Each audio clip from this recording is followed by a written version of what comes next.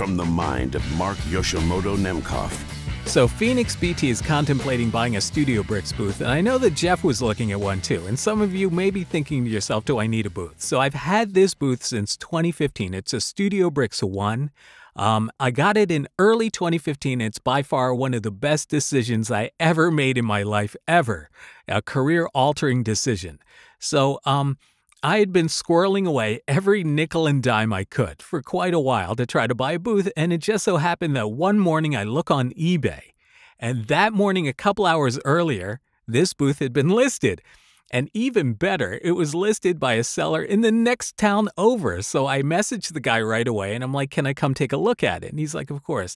So we get it to my house, and it's all in pieces. So StudioBricks, these things are modular. They're like IKEA meets Lego. So it's all a bunch of like little pieces. It's not like here are 4 walls and a ceiling and a door.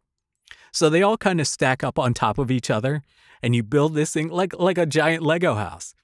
And the door, this door over here, weighs like 250 or 300 pounds. So it was a little bit dicey for a moment there. There were a couple of scary moments trying to get it into place because you kind of build the floor in the first couple of layers and then you slide the door in, which is not the easiest thing to do, and it weighs 250 pounds. I think this booth weighs 600 pounds or maybe more. So it's sitting on the ground floor in my house, obviously. And but you want to put it someplace that will be able to support the weight of it. Yeah, it's very heavy. Putting it together took like a couple hours, maybe, if that.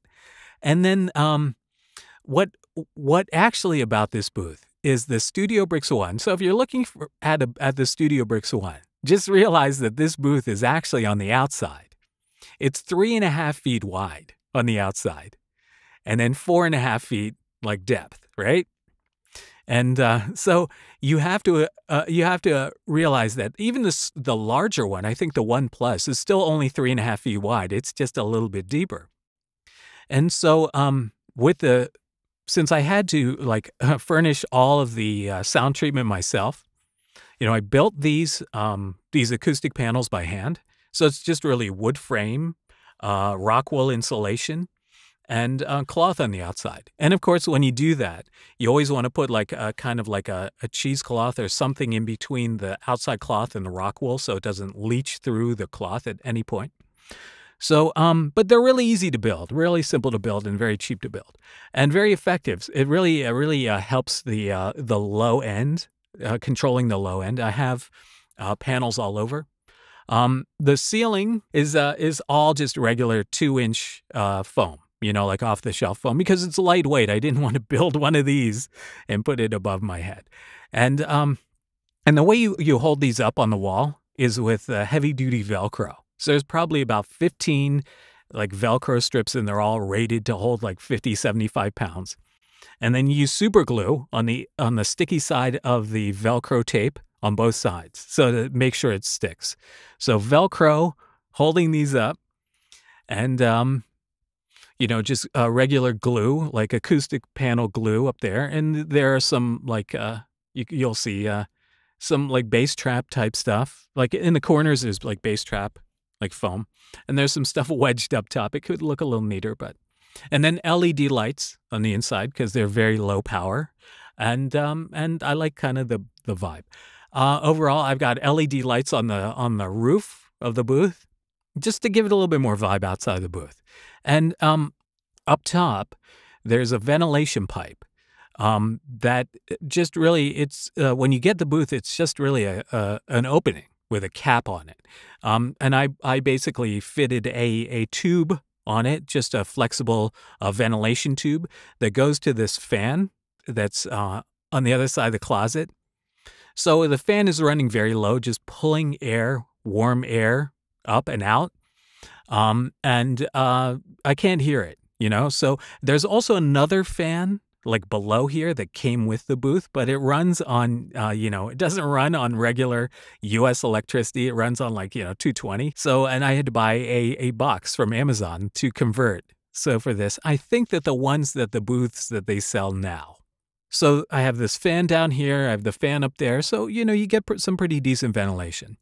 The one concern I know some people have about the StudioBricks is this big glass door, giant glass door that's right here. Honestly, I don't think I've had much problem with it. I don't think it's really created much of a problem. I mean, when you're in a small booth like this, you're going to get like odd resonances. I know I get something around 600 that is probably caused by this little room. It could be caused by this door, but it's nothing that I can't overcome.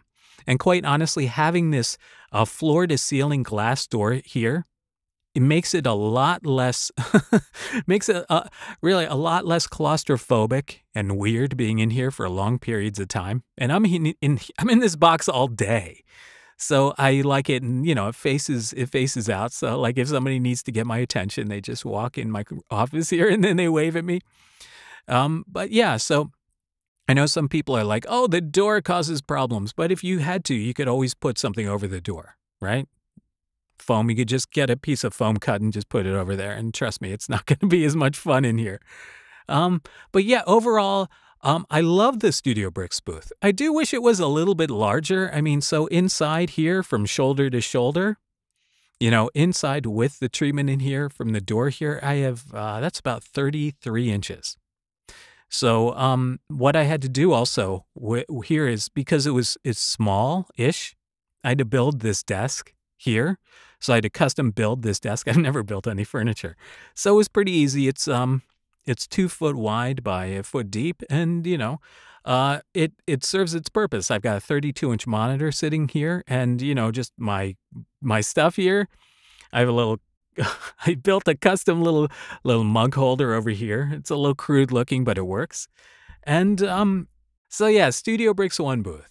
I love this thing. And I would absolutely recommend that if it's something that you want to buy, a booth, a voiceover booth, will make a huge difference because I started my career in a walk-in closet. And although that was functional and it was comfortable, it wasn't uncomfortable, and I put foam on the ceiling and all kinds of stuff, and it just wasn't the thing. So it wasn't going to be a long-term solution. But a booth is. So I'm extremely glad that I purchased this, and it is absolutely more than paid for itself many, many, many, many times over, and it's a great investment in your future. If you want to do professional voiceover, having a treated space that you can occupy at any time of day or night, and not worry about trucks rumbling by or most things that will totally destroy your take if you're not in a treated space or a well-treated space. A booth really alleviates that stress. So, yeah, I'm a fan. So I hope that answers your question. Let me know if you have any other questions about the StudioBricks booth. I know that they're not the cheapest in the world to get, but it's a great product. So my hat's off to StudioBricks. So what do you think? All right, let me know in the comments. All right, until next time, this is Mark Yoshimoto Nemcoff, fading to black. And even better, it was listed by a seller in the next town over. So I messaged the guy right away and I'm like, can I come take a look at it? And he's like, of course. So I drive the 7 miles to his house and there it is sitting in the back of a box truck because this guy buys storage locker auctions, right? Like that show Storage Wars, right? So he bought this thing. He'd just gotten it like 2-3 days earlier. And this guy's house was incredible. His entire garage was so full of like stuff from storage lockers, and he showed me some crazy stuff too, including a cell phone that belonged to a young pop artist whose name will not be revealed. And that person had been communicating with an underage girl. So he shows me this thing, and I'm like, "Are you selling it to TMZ?" And he's like, "No, I contacted this artist's rep, and we'll see what happens." And since I never saw it on TMZ, I'm guessing the artist bought it back for probably a premium.